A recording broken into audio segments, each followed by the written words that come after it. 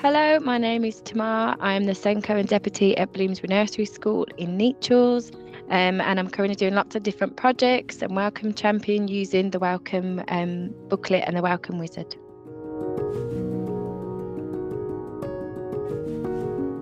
We have been using Welcome for about between 7 to 10 years in different ways, but in the last 4 years, I'd say really consistently across the whole nursery school.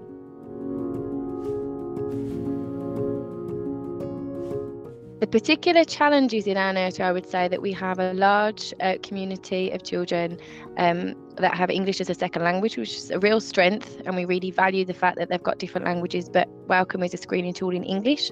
So that's something that we've developed our knowledge over.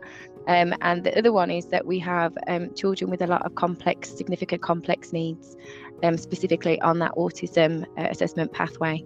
So their communication is sometimes not typically developing.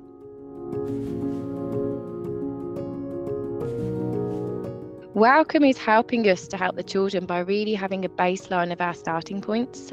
So when all children come into nursery, we do a welcome assessment to have a look at where do we start? Where are their strengths? What do they understand? What are they using? And then we use that to identify targets. And we also, the big book of ideas is part of our planning and our daily reflections of what we could do next, how we can make things, simplify things if it's not working, or how we can do the step up and make them a bit more challenging if they've met that target.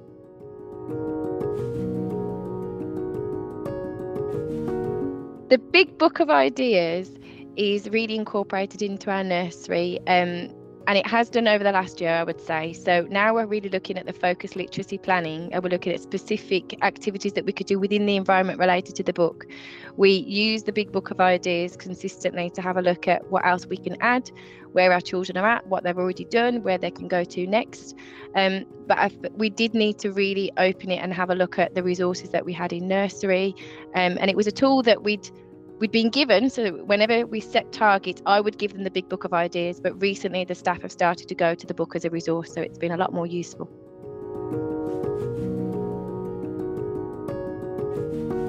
It was such a pleasure using WellComm Digital. We found that WellComm Digital was really, really useful. It was how we trialled it was on the iPad. So the child could look at the iPad, and I had an iPad in front of me, and then they were really fixated on looking at the screen, which was really good. So it really captured their attention. And then I could also have the questions and the models of like how the rules of how to use it right in front of me on my own screen. So it was really accessible. It was easy to use.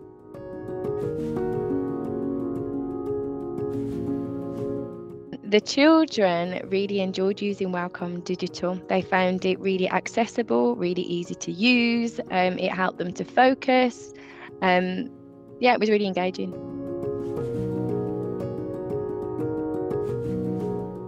So when thinking about comparing the two between the paper and the digital, the paper, we're familiar with it and it's a good tool. However, there's lots of different things you need to do with the paper version. So you need to have the book of rules on one side, you need to have the scoring sheet on the other side, then you need to have the resources in front of you, and sometimes the paper book of resources in front of you.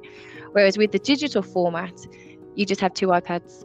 And you have everything you need with the rules and with the scoring right on your iPad. So you can focus on that and you don't have to flick between different papers.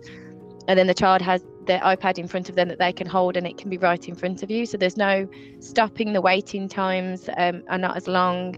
It's not as distracting for the child there. We can just go click, click, click, and it goes from a different screen. So it was a lot faster, and I think a lot easier for children of our development age. I think we've just enjoyed the progress. We've enjoyed being part of WellComm Digital, seeing how it's moved, seeing how our comments have really gone into that reflection time and they've been used in with the children.